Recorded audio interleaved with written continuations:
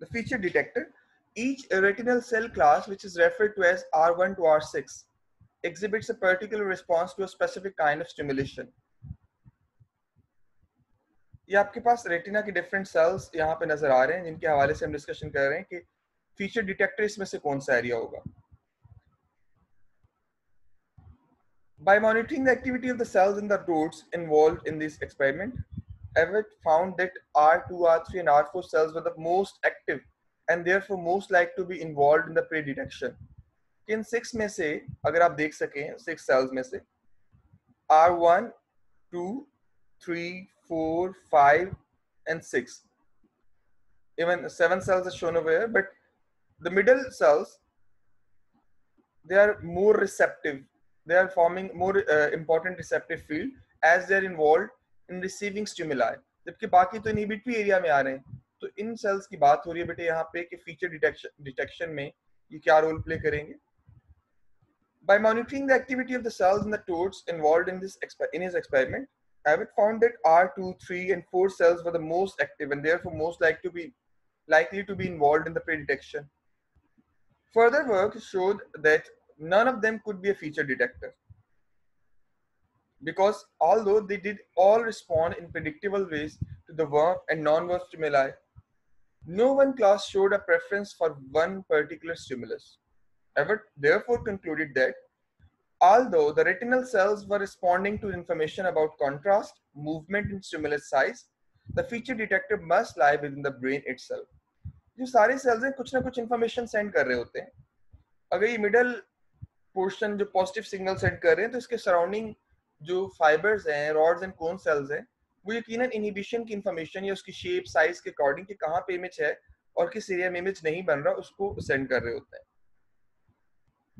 Measuring the response of thalamus cells TP3 and T5 cells, comparison of the behavior response of a toad to varying moving stimuli with the activity of animals TP3 and T5 cells, specific cells in its brain. ये response show किए गए response of TP3 sales जो आप previous diagram देख के आए थे कि वर्म शेप अगर वो वर्म लाइक है या नॉन वर्म लाइक है तो वो कैसा रिस्पॉन्स शो होगा. तो आप देख सकते हैं कि T5 सेल्स जो है उनका रिस्पॉन्स वर्म लाइक शेप के अगेंस्ट कैसा है और TP3 सेल्स का जो है रिस्पॉन्स कैसा है. तो T52 cells, they are more responsive or they are acting as feature detector. That's why worm like shape के अकॉर्डिंग इनका रिस्पॉन्स सबसे पॉजिटिव है या सबसे ज्यादा था प्री कैप्चर के according. The first area to fall under investigation was the thalamic pretectum. TP3 thalamus pretectum के cells जो है. Remember that this area of the brain has the retina mapped onto it, and throughout this map, Abbott found a class of cells, thalamic pretectum type 3 cells that are responsive to visual information, जो positive signaling कर रहे थे,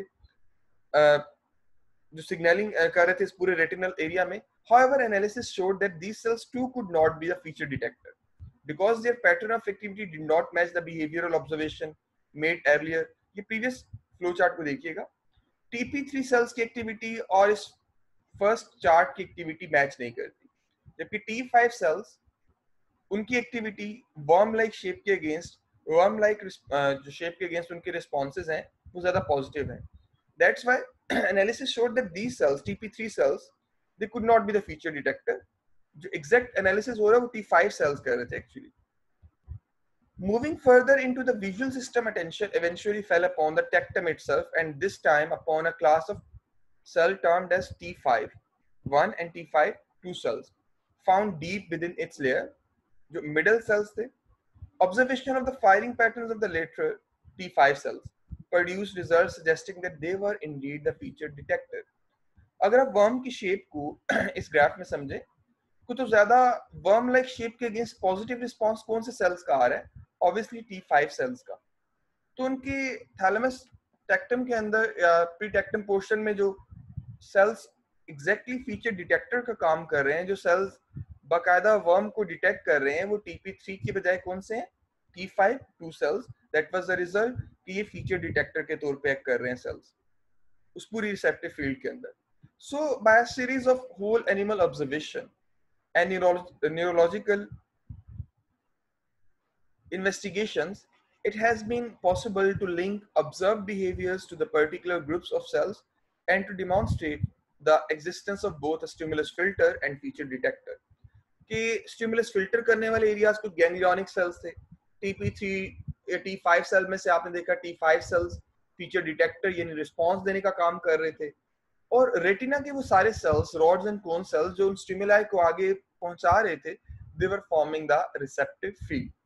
This system is far less simple than one might have at first assumed. It is not just a case of one cell recognizing a worm and another a scare and so on.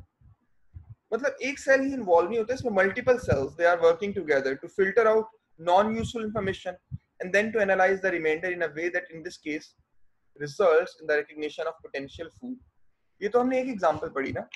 बाकी तमाम animals के cases में भी यकीनन retina अगर use हो रहा है या विजुअल इनपुट यूज हो रहा है तो वो रिसेप्टिव फील्ड बनाएंगे डिफरेंट सेल्स. उनको फिल्टर आउट करने के लिए सर्टेन पॉइंट्स पे गैंग्लियोनिक सेल्स, गैंग्लियोनिक फाइबर्स मौजूद होंगे, और फिर उनके इंटरप्रिटेशन के लिए ब्रेन के अंदर हर एक एरिया में स्पेसिफिक पार्ट के अंदर वो पोर्शंस या सेल्स मौजूद होंगे जो कि एनालाइज करेंगे इंफॉर्मेशन. फिर बिहेवियर से रिलेटेड कुछ दूसरी टर्म्स यहाँ पे यूज हुई हैं, latency of the behaviour, frequency of the behaviour as well as duration. Latency is the time in seconds, minutes or hours